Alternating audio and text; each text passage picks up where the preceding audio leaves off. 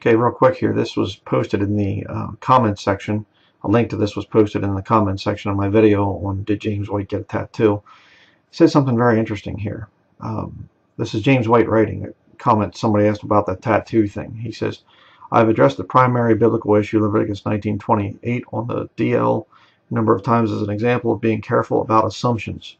Disputed, he gives the Hebrew word here and stuff like that. Parallel in 14:1, real issue is it's for the dead. So in other words, it's okay to get tattoos.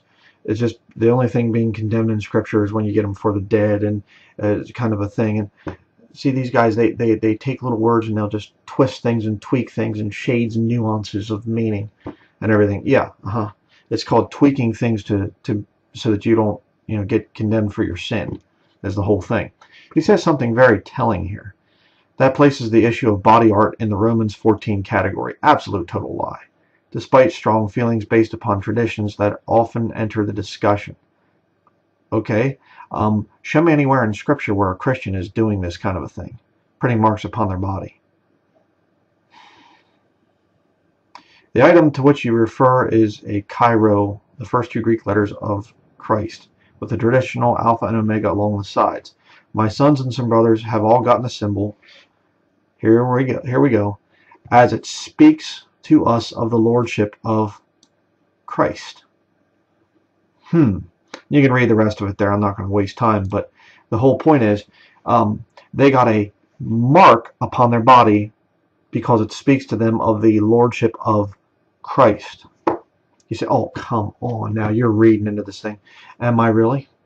James White does not believe in the rapture. He's Reformed. Reformed says, although there is no such thing as this coming time of Jacob's trouble and whatever else, they're post-millennial. I guarantee you he doesn't believe in the rapture.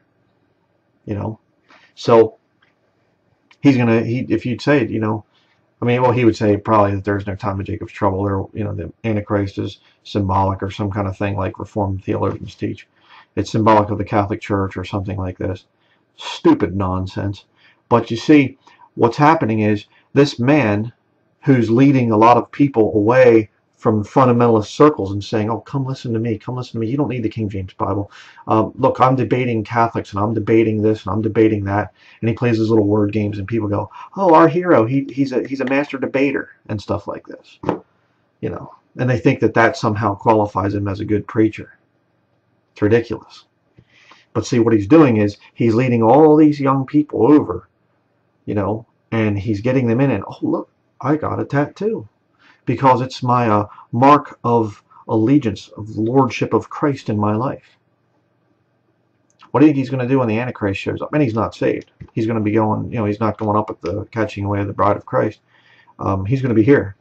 What do you think he's going to do when the Antichrist shows up, claiming to be, if I can get it out, claiming to be Jesus Christ? What do you think he's going to do?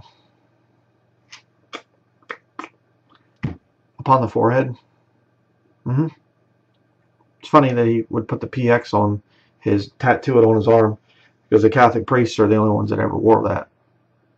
They'll wear it right there, PX. Very interesting.